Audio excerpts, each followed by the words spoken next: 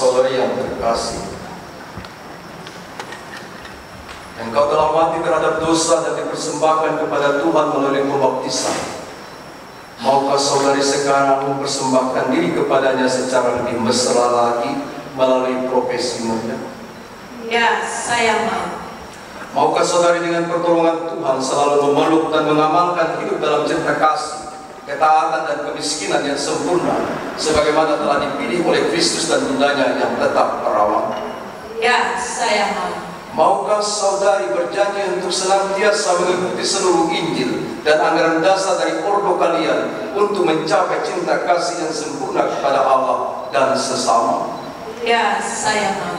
Berkat dorongan ilahi, saudari telah memilih untuk hidup menurut nasihat-nasihat Injil dan menjadi putri dan hamba dari Raja yang Maha Tinggi, Bapa Surgawi dan Mempelai Roh Kudus. Maukah saudari bertekun sampai akhir dalam jalan Tuhan dan memberikan dengan seluruh hidupmu demi pelayanan umat Allah? Ya, saya mau. Maukah saudari membaktikan diri seluruhnya kepada Allah dalam kesendirian dan keheningan, dalam doa yang tekun dan ulah tapa yang gembira, dalam pekerjaan yang hina, dan dalam karya-karya yang suci? Iya, saya mau. Seraya mengikuti teladan Kristus bundanya yang amat suci, maukah saudari mengabaikan kesenangan-kesenangan duniawi, hidup dalam klausura dan dalam kemiskinan tertinggi untuk dapat melayani Tuhan dalam kebebasan roh? Iya, saya mau. Semoga Allah yang telah memulai pekerjaan baik dalam dirimu akan menyempurnakannya sampai pada hari kedatangan Kristus Tuhan. Amin.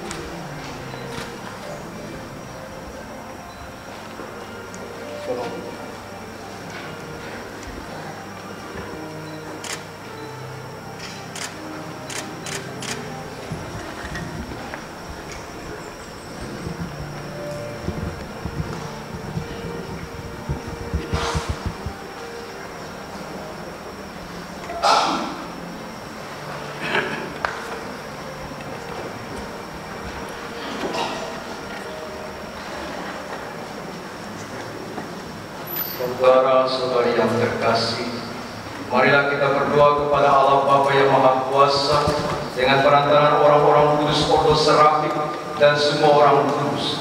Semoga Dia berkenan memberkati saudari kita ini yang telah dipanggilnya untuk mengikuti Kristus dalam kesempurnaan Injil, dan semoga niatnya ini diteguhkan oleh Tuhan.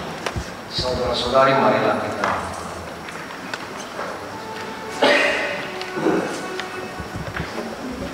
Tuhan kasihanilah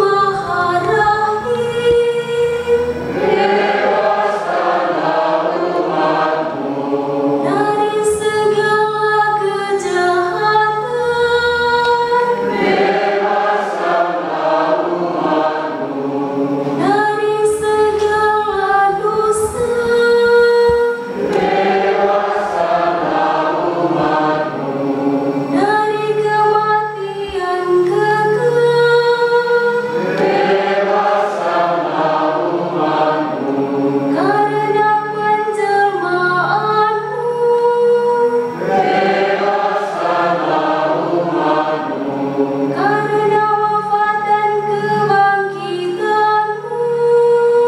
Bebaskanlah umat-Mu.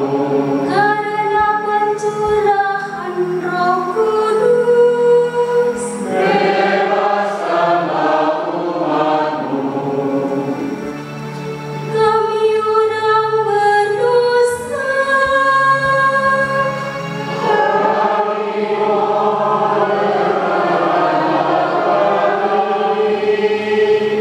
Semoga Engkau menganugerahkan kepada gereja kudus suatu hidup yang semakin subur dan tidak gentar melanjutkan perutusan, membawa kabar baik kepada seluruh dunia melalui penyerahan diri dan kerasulan putera-puterimu.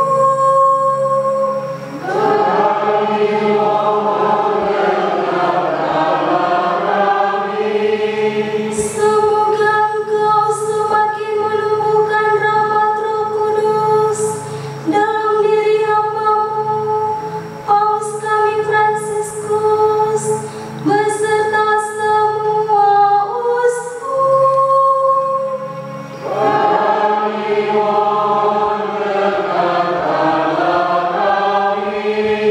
Semoga Engkau menerangi dan membimbing hidup dan karya para religius demi kebaikan seluruh umat manusia.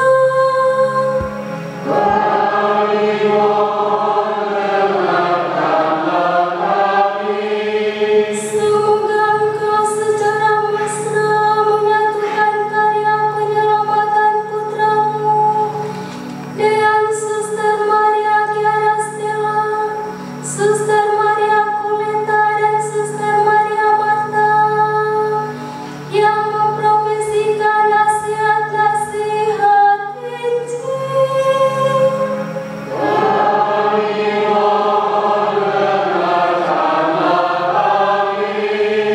Semoga Engkau memberikan kepenuhan berkat-Mu kepada orang tua Suster Maria CHIARA STELLA, Suster Maria COLETA, dan Suster Maria Marta yang telah menyerahkan putri mereka kepadamu.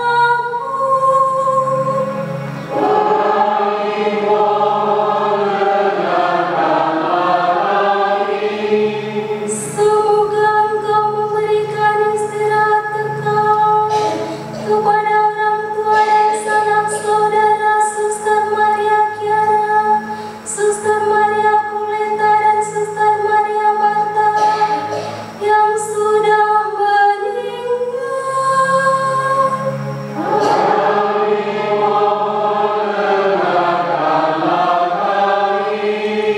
Semoga dengan pertolongan Santa Perawan Maria, bantulah keluarga-keluarga untuk belajar mempercayai janji Tuhan dan menemukan keindahan hidup Kristiani.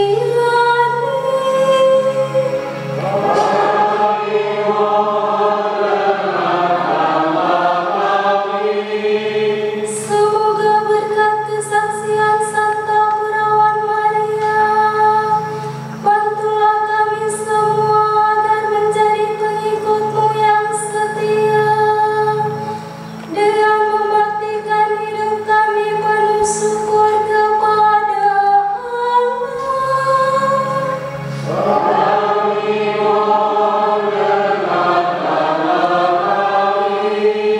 Semoga Engkau berkenan memberkati, menguduskan, dan mentakdiskan hamba-hamba-Mu ini.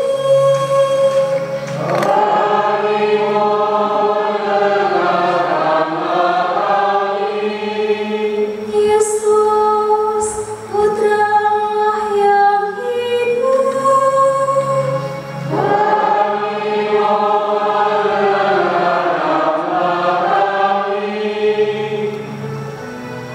Yesus,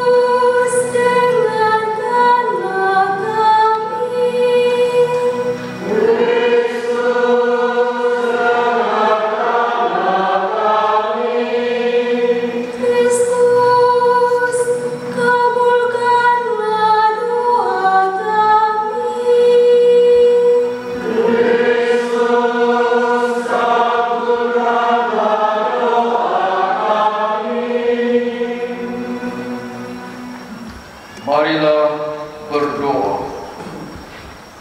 Allah yang kekal dan kuasa, benar dan penuh belas kasihan, anugerahkanlah kepada saudari kami ini, Suster Maria CHIARA STELLA, rahmat untuk melakukan apa yang diketahuinya merupakan kehendak-Mu, dan untuk menghendaki selalu apa yang berkenan di hati-Mu. Semoga karena diterangi dan disemangati oleh api Roh Kudus yang mengikuti jejak Putra Tuhan kami Yesus Kristus sampai mati, dan dengan pertolongan rahmat ia sampai kepada Allah yang Maha Tinggi, Engkau yang hidup dan meraja mulia dalam kesempurnaan Tritunggal dan kesatuan yang tak terbagi, Allah Maha Kuasa sepanjang segala masa. Amin.